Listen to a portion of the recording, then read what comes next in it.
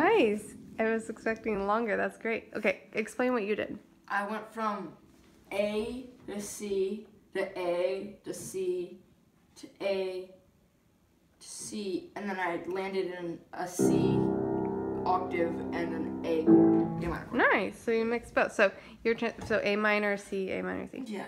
And then why do those work together? Because they're the relative major and minor. Nice. Because it's 4 steps over 1, 2, 3, 4. Mm-hmm. That's perfect.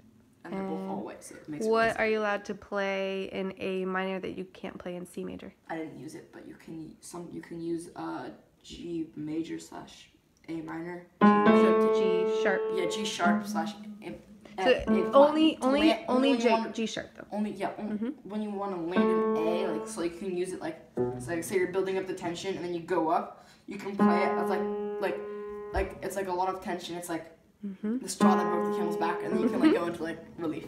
Do you know what it's called in a scale? That note? The harmonic. No. It's from the harmonic scale. Good. It's called the leading tone. It's like right under the tonic. Awesome. Yay, done.